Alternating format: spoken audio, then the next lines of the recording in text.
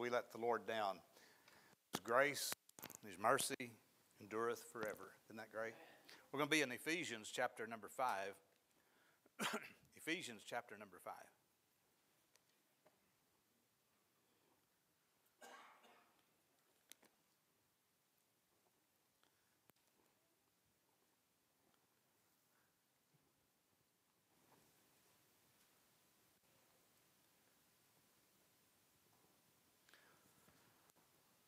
I want to preach tonight on snapping the devil's bonds. Snapping the devil's bonds. God saves a soul to advance beyond justification. When we are saved, we're justified, just as if I'd never sinned. Justified, right with God for salvation. But then there's another step called sanctification, and that's when we grow from our present condition closer to Him. There's things in our life we give up, and we incorporate new things into our life. And so that's sanctification. Now, there's different kinds of sanctification. There's the sanctification of growing in our walk with the Lord. And then there's sanctification of being separated. And then there's sanctification when we get to heaven, we'll be totally separated from sin. I mean, we won't be in the presence of sin anymore. And I want to talk about being sanctified by snapping the devil's bonds. Bondage. People get saved, and oftentimes they give the devil some ground in their life, and he has some control over them. You know how the politicians do. The politicians, because of some things they allow to creep into their lives and become suspect because of their dishonesty or disloyalty to the country, and then somebody gets something on them and they blackmail them, and they can't really do what they ought to do because somebody's got dirt on them. You know that, right? And the devil wants to get some dirt on you and me, and he wants to ruin our life, keep us from growing closer to the Lord, keep us from becoming more sanctified in our life. And there's people that allow the devil to get a stronghold in their life, and once he gets a stronghold, it's like a fort. It's like he's got his strength built right into the center of a person, and it's hard to push him away because he's got a stronghold there, that bondage. And that's what we have to break. He sets up a campground in the life of a believer. Now, the soul is saved, but the life doesn't reflect what God wants it to be. And Satan gets inside. Now, he can't possess you as a Christian, but he can set up a stronghold, and he can hinder you greatly from growing in the Lord. He sets up that fort, the stronghold, and from there he works his way through your life to make you a weak Christian and not live up to your potential. Now, in our text in Ephesians 4:22, I believe it's, chapter 4 of Ephesians, verse number 22, that you put off concerning the former conversation the old man, which is corrupt according to the deceitful lusts, and be renewed in the spirit of your mind, and that you put on the new man, which after God is created in righteousness and true holiness. Wherefore, putting away lying, speak every man truth with his neighbor. For we are members one of another. Be ye angry and sin not. Let not the sun go down upon your wrath. Now look at verse 27. Neither give place to the devil. That's saying don't let him set up camp in your life, in your heart. Neither give place to the devil. Let him that stole steal no more, but rather let him labor, working with his hands the thing which is good, that he may have to give to him that needeth. Let no corrupt communication proceed out of your mouth, but that which is good to the use of edifying, that it may minister grace unto the hearers. And grieve not the Holy Spirit of God, whereby ye are sealed unto the day of redemption. Let all bitterness and wrath and anger and clamor and evil speaking be put away from you with all malice. This is sort of a scary verse in a sense, and yet it holds the keys to our success as a Christian. If the devil can set up camp in your life, he can keep you from growing closer to the Lord. Let's pray and we'll talk about it. Father, I pray that you'd bless us tonight. Help us through the Holy Spirit of God and the Word of God to have our lives strengthened tonight and to see your plan for putting the devil on the road, for putting the devil out of his stronghold, putting the devil out of his place where he's holding us bondage in so many cases. I pray you'd bless us tonight, and we ask it in the name of Jesus, and for his sake, amen. Egypt is a picture of the world, and Pharaoh is a picture of the devil. And when the Hebrew people spent 400 years in Egypt, that bondage grew worse and worse and worse, and they were trapped, and they couldn't get out. And God sent Moses down to release them, to lead them out. He had to convince the Hebrews, first of all, that they needed to be delivered. I mean, when Moses first went down there, he made a couple of missteps, it seemed, and so they're saying, man, you're making things harder on us, Moses. Just leave us alone. We'd rather serve in this bondage and at least have some onions and garlics to eat and not get whipped so much. We'll serve the devil, but just leave us alone. And it took a while for Moses to convince the Hebrews that they needed to be delivered. And sometimes it's that way with Christians. They don't realize they're in bondage. The devil does have control. He has a stronghold, and they're having a real hard time being a Christian. Well, God has a plan in the New Testament age to deliver his people, the Christian, his church, from bondage. Even though we're saved, we can be in bondage. Satanic bondage is a real thing. Now, we see in other countries, I've been to India, and it looked like over there that demonic activity was rampant because there's a lot of illiteracy, and it's a third world country, and so people kind of expect that in a third world country. But can I just tell you, there's a lot of it running rampant in America, and it's disguised as other things. But there's a lot of satanic activity going on, and Satan is having a heyday in the lives of a lot of Christians. And just look at it this way. If I've got a little place about 4 miles out of town. Let's say I give an acre to Norbert Schnord, right in the middle of my little plot of land. I give him an acre there. Give him a deed. Sign it over to him. And then he starts having drunken parties, throwing trash around, making noise and loud music all night long, and it just gets unbearable. And I go to Norbert and I say, Norbert, look, you're going to have to move out. I'm sorry I ever invited you in. You got to leave. I can't put up with this anymore. And Norbert says, I ain't leaving. You gave me a deed. It's signed. It's legal. I'm not moving. I'm staying right here. And you'll just have to put up with me. Well, you know, that's what the devil does in the lives of a lot of Christians. He sets up camp because we gave him. The scripture we read, neither give place to the devil. Neither give place to the devil. Many times we have given him a place in our life in a weak place, and we can't regain it because we've given him legal authority to be there. And you know what that legal authority is?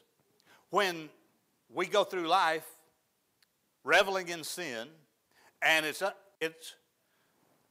unconfessed sin, that's giving the devil place. That's giving the devil every right to be there. That's the devil's playground. You give an inch, and he'll take a mile. I had a little dog. She was part dachshund and part something else, traveling salesman, I guess. And Missy, she died a year or so ago. I hate to lose that little dog. First time I ever cried over a dog. A grown man. I had to take her out in the barn lot and bury her, and I just cried like a baby. I was looking around to see if anybody was watching me crying over a dog. But I had to bury the poor little thing. She was my buddy, Missy. Well, out in we got an old shed. It's about 150-foot long chicken house. And it's just full of junk. The people who lived there before us 25 years ago, when we bought it, the people had it half full of junk. There was most of it's just no good. It's just junk. And so we moved in and added more junk to that junk. And so it's just cluttered up. Now, I'm going to clean it up one day. You know how that goes, right? I'm going to clean it up one day. But it's junked up so much that there was a groundhog moved in. I don't know if it's the one that predicts the weather or not, Brother Paul, but this groundhog moved in, and he dug a hole. There's this old metal, about an 8-foot diameter chicken brooder that's overlived its time. It's laying over there in the corner, and that old groundhog got under there, and he dug a hole in the ground. And I don't know how far down he went, but that groundhog went way down there. He scattered dirt, pulled the dirt out of that hole, and he was embedded in there. And he was there for several years. I don't know whether he lived that long or if he just kept having kids and they all moved in when he died. I don't know. But there was a groundhog in there. Missy would go out there. When I'd realize she'd come up missing, I'd go look for her. She's out there at that groundhog hole. And she's down in there with, all you can see is her back legs sticking out, and she's barking at that groundhog, growling at that groundhog. Now, she spent 3 or 4 years, maybe longer, chasing that groundhog. She could never get him from being entrenched in that hole. The devil takes up residence when we give place to the devil. Listen to me. When we give place to the devil, he moves in, he digs in, and he sets up a campground. He sets up a stronghold. He sets up a fort. And from there he works. And that old groundhog would go out of that hole, and he'd dig holes all over the rest of our orchard, all over the place. I mean, he was a nuisance, worse than a hog rooting around. We'd never get rid of him. I guess he finally died of old age. Missy never did whip him. The devil does that. Devil finds out, listen, he finds out where your weak spot is. You know yours. You know which place I'm talking about. The Lord just poked you and reminded you of it just now. And that's where the devil finds soft digging. And he digs in like a groundhog, and he sets up camp there, and you can't get rid of the rascal because you gave place to him. And he's hanging on. And he's going to stay there until something happens that you don't have the power currently to do. In order to dislodge the devil, there's going to have to be 3 steps to take place. And I think we'll see them in this passage of Scripture. Number 1, there has to be repentance. I mean, when you're doing wrong, God's not looking for excuses. God's not looking for explanations. God's looking for repentance. When we're doing wrong, when we have sin, he just wants you to repent.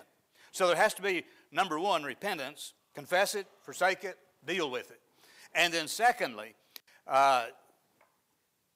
in this same passage of Scripture, we'll see that he has to, the man who's going to dislodge the devil, get him out of life, is not going to just be repentant, but he's going to be renewed.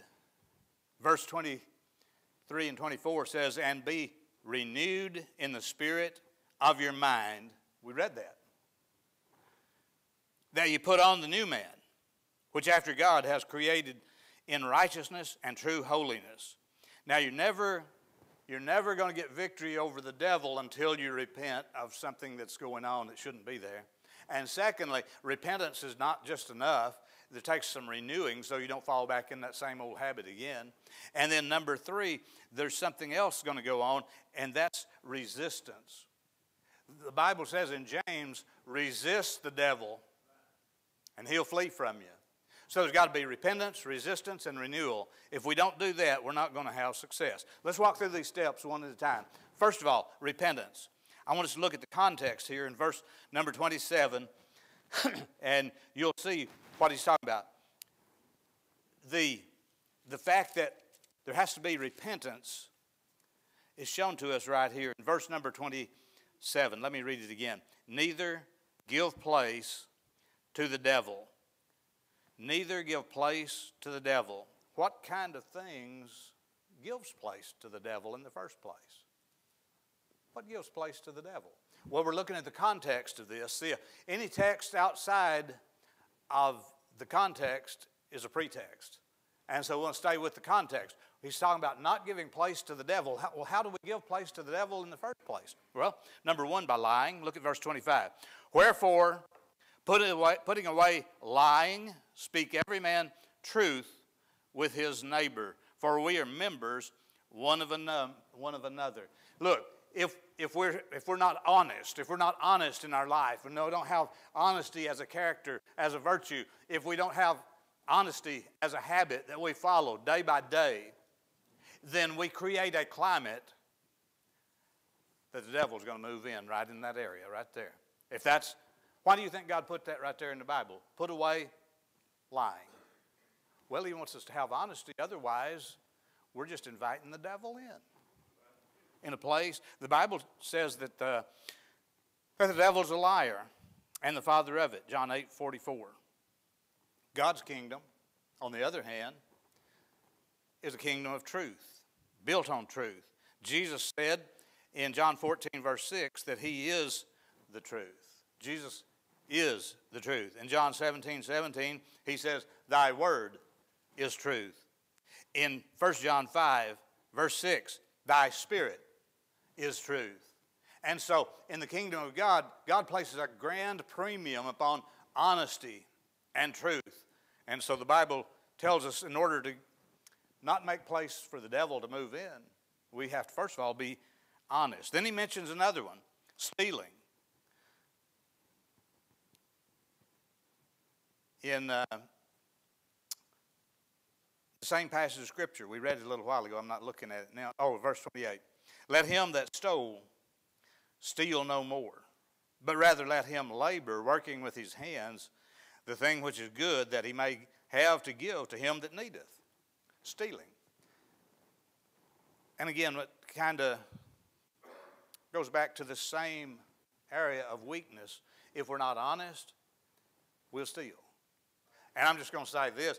I think if somebody would steal a Coca-Cola, they're capable of stealing a brand new car. Stealing a Tootsie Roll. I love Tootsie Rolls. I've been tempted a time or two. If you steal a Tootsie Roll, you might steal $500. And when we do that, dishonesty again opens the door for the devil to move in. And the Bible says, give not the devil a place in your life, in your heart. Luke chapter 16 and verse number 10, listen to this. He that is faithful in that which is least is faithful also in that which is much. So what's he saying? He's saying if you're faithful in the little things, you will be faithful in the big things. Amen? Two of us believe that. Connor and I believe it. If you're unfaithful, on the other hand, look at what the rest of the verse says. And he that is unfaithful in that which is least is unfaithful also in that which is much. So if we're unfaithful a little bit, we'll probably be unfaithful a lot. It doesn't say you might be, it says is.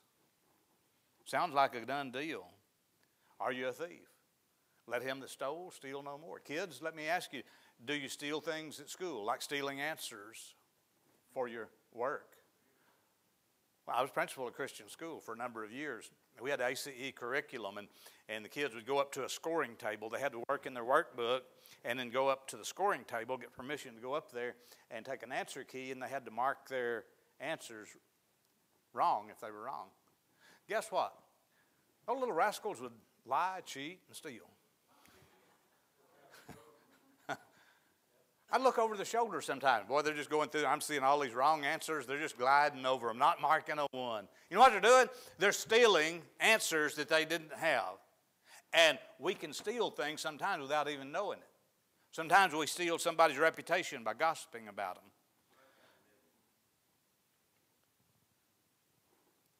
Notice the third thing that says we're talking about things that, in the context of this passage, things that invite the devil into a weak area where he can take up residence, from which he can wage war on us. In verse 29, it talks about filthy speech. Let no corrupt communication proceed out of your mouth, but that which is good to the use of edifying, that he may minister grace unto the hearers. Ephesians 4:29. Now skip over to verse 4, chapter 5, verse 4. Neither filthiness, nor foolish talking, nor jesting, which are not convenient, but rather giving of thanks. Filthy speech. Not only is the devil a thief and wants to make you a thief, but he wants you also to have filthy speech. It never ceases to amaze me. People that profess Christ as Savior, and then sometimes when you're kind of in the background listening, you hear them saying things they shouldn't be saying as a Christian. My mother, she was a stickler for avoiding words that even had just a little bit of off-color connotation to them.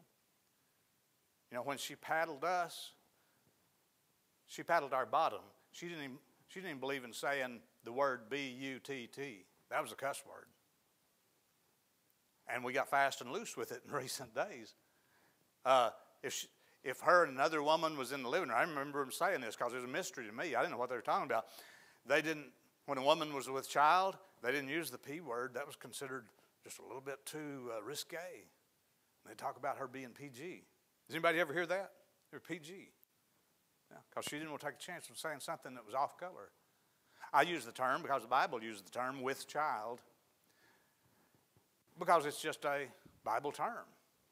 When Mary was carrying Jesus in her womb, it is said that she was with child. I think it's just good, clean speech. Let no corrupt communication proceed out of your mouth, but that which is good to the use of edifying. There's a certain kind of language that's just foul language. I used to go over to Tate's store, there where I grew up in Izard County, and those old men be sitting around that potbelly stove in the wintertime, chewing tobacco and spitting in the ash can, and they're telling stories and telling big tales. Some of them I doubt if they were true. And they'd be talking, and every once in a while, one of them let out a big long string of cuss words. Most of them respected the people that were in there. And it's kind of a community gathering place, especially if there's a woman in there. Boy, they watched their mouth. They just didn't say anything that's off color, vulgar, foul. But we had one guy, I called him Cussing Reed. Old Reed had the foulest mouth I ever heard. And I'll mention Reed again, but I want to get on to this one first. Bitterness. Where are those weak spots, according to the context of our text, where are those weak spots where the devil might recognize a good place to move into your life and set up a campground? We're talking about bonding or breaking the bondage of Satan in our life. Bitterness is one of those. In verse number 30 it says, "And grieve not the Holy Spirit of God, whereby ye are sealed unto the day of redemption. Let all bitterness and wrath and anger and clamor and evil speaking be put away from you with all malice." Cussing Reed, when I first got saved, I was 29 years old. The preacher said we ought to be witnesses for the Lord, and so we started going out and visiting people and trying to win some people to the Lord. And he sent us to see old Cussing Reed one night. Reed's wife had passed away a few years before, and Reed he'd lived in the community all of his life, and in a lot of ways he was a good guy, but man, he just had a foul mouth. And we sat down and talked to old Reed about the Lord. I figured he'd probably throw us out on our ear or beat us up or something, but he didn't. He was nice and listened to us. He even admitted that he needed to be saved. But here's what he told us after we went through some scriptures with him, showing him how to trust the Lord as Savior, what the Lord had done for him. He looked at me and he said, "Well, Rick," we just lived like a mile apart for all of my life. And he said, "Rick, I'll just tell you." He said, "I know you're right. And no, I need to get saved. But," he said, I don't want to get saved just yet. I'm going to. But I don't want to just get saved right now." I said, "Well, how come, Reed?" He said, "Well," and he's a lot older than me. He was older than my dad. Reed said, I'm not ready to get saved. There's something I got to do first." I said, what are you thinking you got to do?" He said, "Well, old Jerry up there at the store, this little community store I was talking about earlier." He said, "Old Jerry," he said, "I was in there one day and he didn't like the way I was talking and things I was saying, and he got on to me and we had a few words. And Jerry pulled out a gun. He said, I hadn't got over it yet. He said, I'm going to get even with him. And he said, I know a Christian ought not to do stuff like that, so I'm going to get even with him and then I'll get saved. I said, Reed, that's not the way you do it. He said, well, I know, but that's the way I'm going to do it anyway. I couldn't talk him into getting saved. The Bible says, get rid of the bitterness. Now, if a lost man like Reed has a bitterness in him and he's clinging to it, I can sort of doesn't make it right, but I can kind of understand. I kind of get it down in my understanding how a lost man could be that way. But when you got the Holy Spirit of God living in you as a Christian, you know the Word of God, and the Word of God says you don't cling to bitterness. You get rid of it. And if you got bitterness in your heart, listen, I'm talking probably to some people right now in this room or on the camera. I'm talking to some people who probably have some bitterness towards somebody. And you hadn't got over it yet. That is a perfect campground for Satan to move into your life and weaken you so that he's got that acre of ground in the middle of your farm and he's not going to give it up. Bitterness. It'll keep you in bondage to the devil. The devil is bitter. Remember in the book of Revelation, when in the tribulation time, Israel is going to be fleeing for her life, national Israel. And it shows the devil as the dragon. And the dragon is chasing Israel through the wilderness. The devil is bitter against God's people. And you're God's people, and he's bitter against you. And just because you get bitter doesn't mean you have to stay that way. When you're bitter, you're more like the devil probably than any time else. Get rid of the bitterness. I heard the story about the old couple, and she had good eyes, but she couldn't hear hardly anything. And he didn't have good eyes, but he could hear good. So she'd do the driving, and he'd do the talking. Well, they were on a trip one day going from Searcy to Little Rock, and they had to stop and get some gas. And some other customer there pumping his gas, and he struck up a conversation with the old man. He said, where you headed? He said, well, we're going to Little Rock. He said, well, that's a nice car you got there. He said, did you get pretty good gas mileage? The old woman said, told her husband, what did he say? He said, he asked me where we were from, and I told him Searcy. She said, but he said something else. What did he say? He said, well, he asked what kind of car we had and whether it got good gas mileage. And I told him it was a Chrysler, and it gets pretty good gas mileage.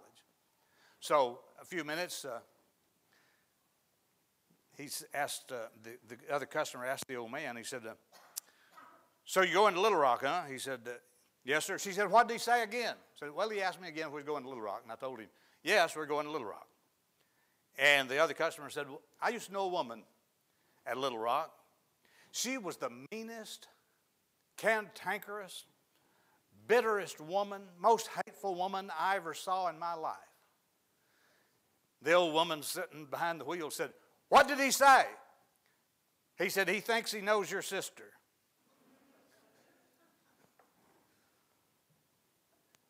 Bitterness. The devil loves to find that kind of heart, and he'll move in, and he'll set up a camp right there. Well, there's something else that's mentioned there in our passage. In verse number 31 is slandering. Let all bitterness and wrath and anger and clamor and evil speaking be put away from you. Bitterness often leads to slander. We get bitter and we want to tell everybody else how bad that person is that we're bitter about. The devil is known as the accuser of the brethren. Revelation 12:10. Devil, the word devil means a slanderer, and that's certainly what he does. And when we imitate him by being a slanderer, a gossip, an accuser, then we're being like the devil. I don't think Jesus would want to move in to that kind of heart until we move the devil out. Then we're moving on to one other thing, malice. He says in verse 31, and let all bitterness and wrath and anger and clamor and evil speaking be put away from you with all malice. What does malice mean anyway? Malice comes from bitterness. You get wounded by somebody or feel like you're wounded. Then that turns to wrath. And then the wrath gets to burning on the inside. It's kind of a slow burn, and finally the embers catch up and it starts blazing, full blaze. And then there's clamor. Clamor's loud speaking, railing, and then the clamor turns to evil speaking. And malice is that anger that wants to get even with somebody. You're angry at them, and you want to make them hurt. Is there anybody you know that you want them to hurt? If so, there's a weak place in your heart's ground that the devil finds an easy place to move into when you're bitter and you want to make somebody pay for what they did.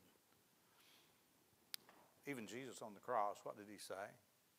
Father, forgive them, for they know not what they do. And he was dying. I doubt that any of us have suffered that way. And if Jesus didn't have malice and want to get even and clamoring and anger on the cross, then we wouldn't be like him if we did have that. Sometimes we get carried away. We've got all these things that we've just mentioned. All these things are working inside of us, and we begin to say things that we wish we'd never said. You know the bad thing about blurting things out that we didn't really mean to say is that once they're blurted out, you can't gather them up and put them back. They do the damage once they're out there, and we can't ever gather them back in again. It ends up with malice, a desire to hurt somebody. And when this happens, what's going on with God? He's the one wanting to sanctify us. He's the one wanting to draw us closer to him. He's the one who wants us to be like him. What's happening? Well, in verse number 30 of our text, it says, and grieve not the Holy Spirit of God. When we're doing these things, we got that wrath boiling up in us. We're angry. We're clamoring. We start yelling at your wife or yelling at your husband. And they say, well, don't yell at me. I'm not yelling.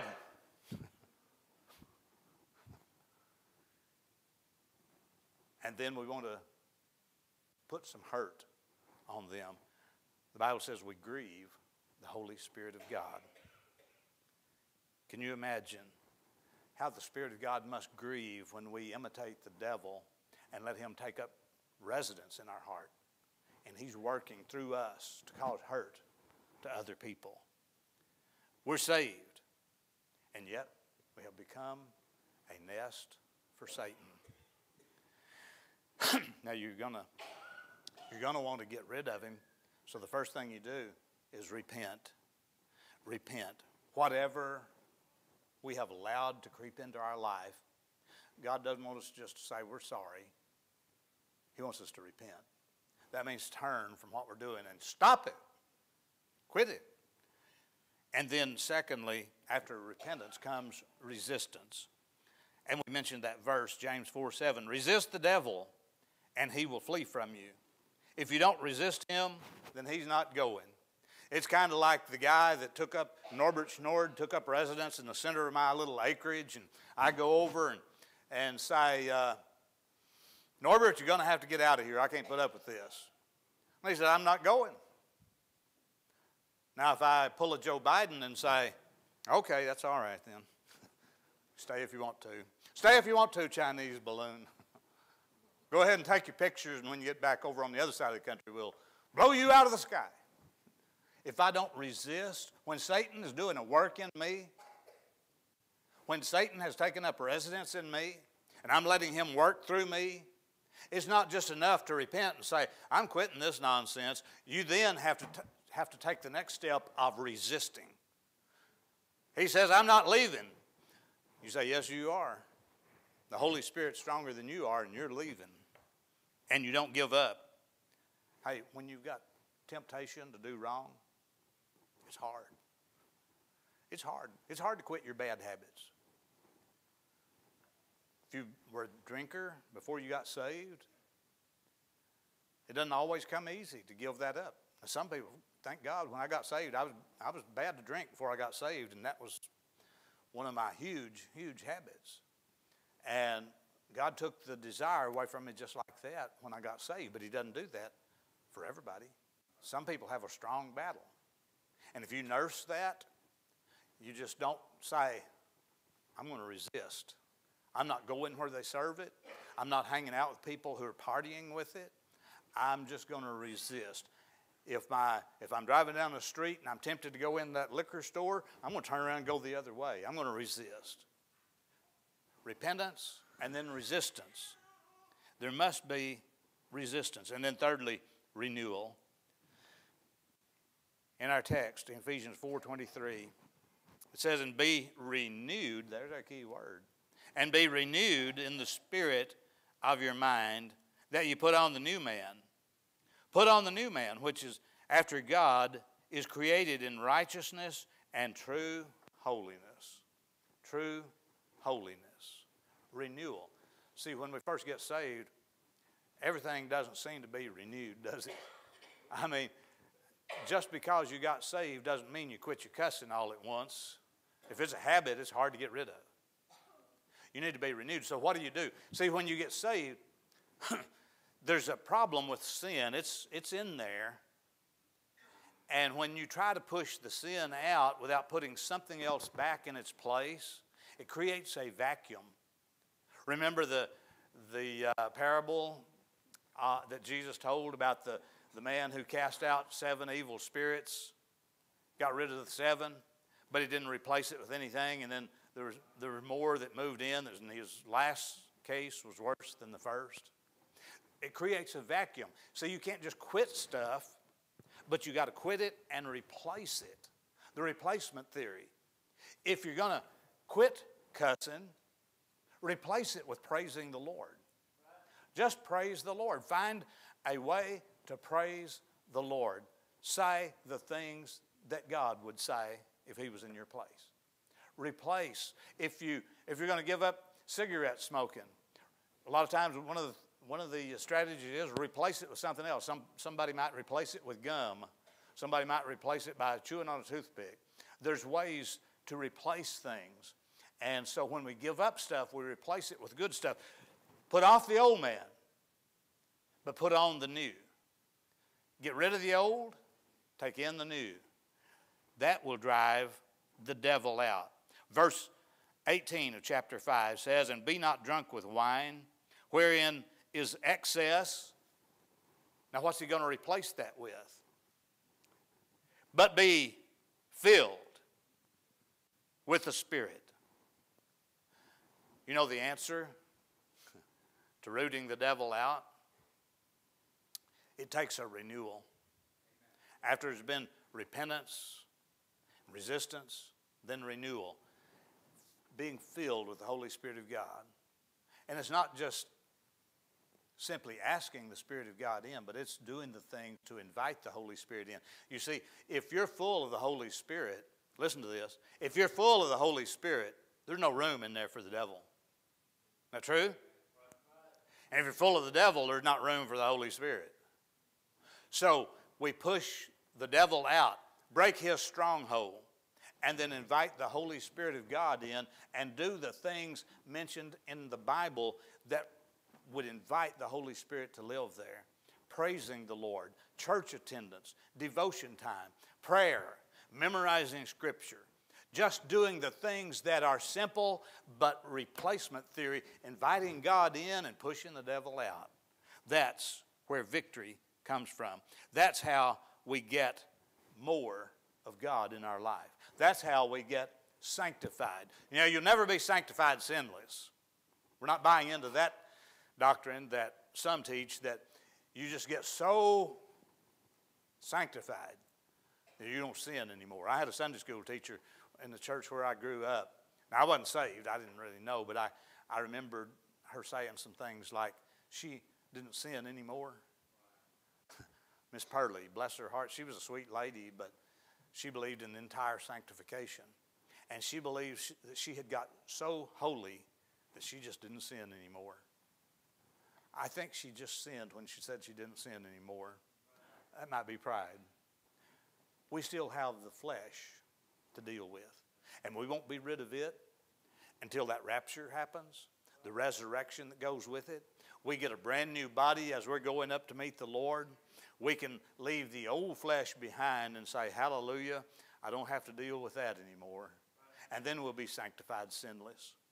Whatever Jesus is like when you go up to be with him, the Bible says that we will be like him.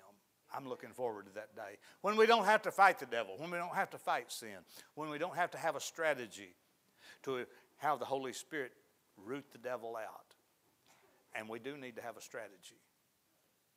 Follow these scriptural principles in Ephesians chapter 4 and chapter 5, and you'll find that you can please the Lord. Don't try to repent until you're honest and face your sin. Don't try to resist until you've repented. And don't try to be filled until you resist the devil. Maybe somebody's not saved and they just need to say, Lord, I'm a sinner like the Bible says, and I just need to trust the Lord as my Savior. You can do that tonight. Let's stand together with our heads bowed and eyes closed if you're able. We'll go to the Lord in prayer, and then I'm going to invite you to the altar if you want to pray. And if you've never been saved, I invite you to come. You can trust the Lord as Savior tonight, and you'll never, ever have to worry about hell ever again. It doesn't mean the devil will be completely gone out of your life. He'll still try to move in, but he'll never completely capture you, and you can keep him rooted out where you can have a successful Christian life. Father, I pray that you'd bless us during the invitation time. Lord, I pray that you'd help us to take advantage of this time to pray, to repent, to resist, to renew. And Lord, I pray that those who suspect that the devil has a foothold, that you'd use this time for them to say, Lord, please fill me with your Holy Spirit. I want to be so full of the Holy Ghost that there's no room for the devil in there. I pray that those who are not saved would trust you tonight. Our heads are bowed and eyes are closed, and I invite you to come.